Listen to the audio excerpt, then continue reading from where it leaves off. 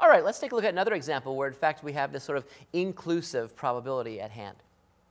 So of 250 people surveyed, 133 people were female, 64 people were over 59 years old, and 28 of the people over 59 years old were male. Here's the question for us to think about. What is the probability that a person was female or was over 59 years old? Now, in fact, this is an inclusive probability, and one way to actually figure out the answer is to draw a little picture of the scenario. Pictures are always helpful if you can draw them. Now, here we can actually draw a picture. This is actually referred to as a Venn diagram, so I guess maybe it's more of a diagram than a picture, but in fact, we can draw it nonetheless, and I want to show you how we could actually draw the picture and use the picture to help us figure out what's going on.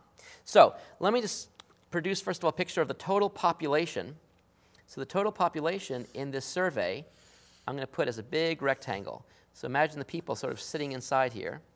And what we're going to see here is that there are a natural break between these people. There are the females and the males.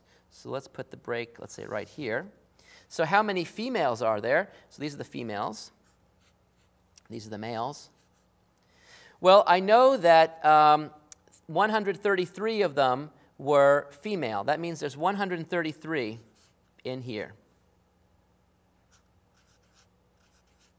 We know there's a total of 250 people surveyed, which means that if we take 250 and subtract off 133, we see how many males there were, so we can immediately see how many males there are. There are in here, right here, a total of 117.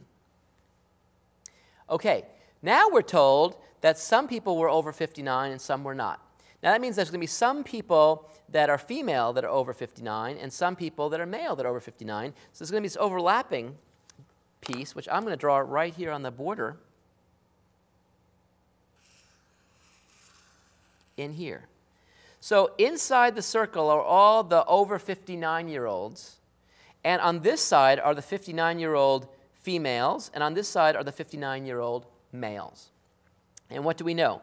We know that 28 of the 59-year-olds were males. That means that right in this region right here, we have 28.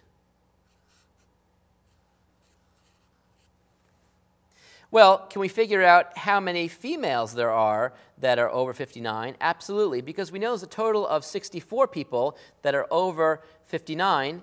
28 of them were male. That means if we take 64 and subtract 28, so we see 36, that must be the total number of females that are actually over 59. So this is the Venn diagram for this particular scenario. Now we can actually let this sort of fade into the background a little bit. We've used all the information from there that we can.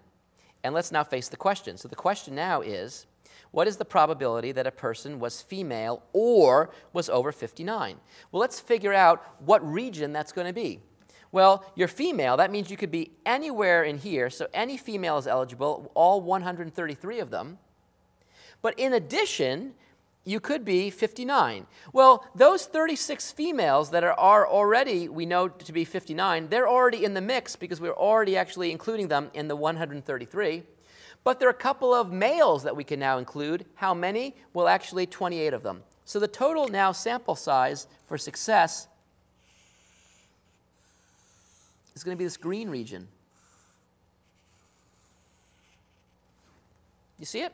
So anyone in that mix is going to actually be allowed to be successful. That's the question. What's the probability that you're in this mix? Notice that there is this overlap because the 36 women are 59, so they satisfy this category, and they're also female, so they're in both. But if we just now take a look at this, we can see exactly how many people are in the green region.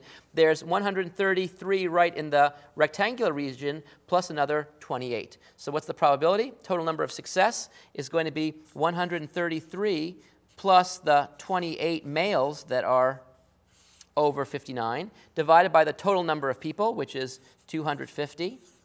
And so we see 161 over 250. And that represents the probability that a person was female or the person was over 59 years old. Very, very cool.